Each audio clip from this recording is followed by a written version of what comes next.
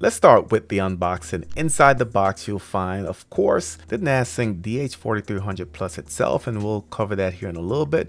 We also have a power cable, 2.5 gigabit Ethernet cable, drive mounting screws. So we have two different bags here, and they're going to be different sizes as far as length, and a quick start guide to get you started. Now there's a QR code where you can scan to get the full manual. Now the NAS itself has a sleek, compact design with top-loading NAS bays, which is a little different compared to the usual front-loading designs.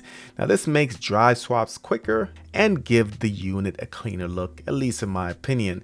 Now in the front, you'll have the power button. You also have the LAN activity LED. You have hard drive indicators 1 through 4, as well as a USB-C port. If you look up towards the top of the device, the middle top of the device, you'll see it does have the NFC logo. Now with this device, you can quickly scan with your phone, whether it's iOS or Android, the NFC tag, and you'll be able to quickly get into your application. Of course, we'll go over that here in a little bit. On the back of the device, you're going to have 2.5 gigabit Ethernet port, an HDMI output port, two USB-A 3.2 ports, as well as the power connector and a reset pin if you wanted to quickly reset your device. Now the fan on this device is positioned for quiet airflow, and the whole unit feels sturdy with a minimal design that fits nicely in your home office or in your living room. And me personally, I can see this just sitting on top of my desk where it's easy to plug in a USB-C device or a USB-A device and quickly have access through your NAS.